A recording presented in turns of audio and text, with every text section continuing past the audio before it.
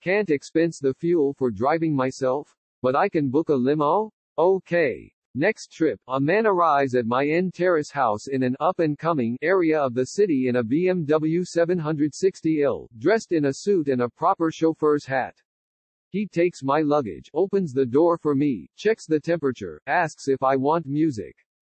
I half expect a hot towel and a bowl of warm mixed nuts.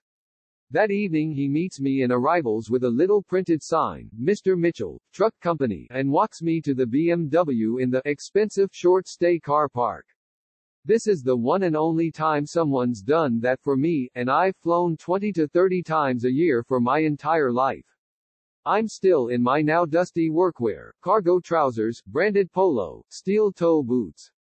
Being driven home in a long wheelbase 7 Series with a chauffeur with a hat.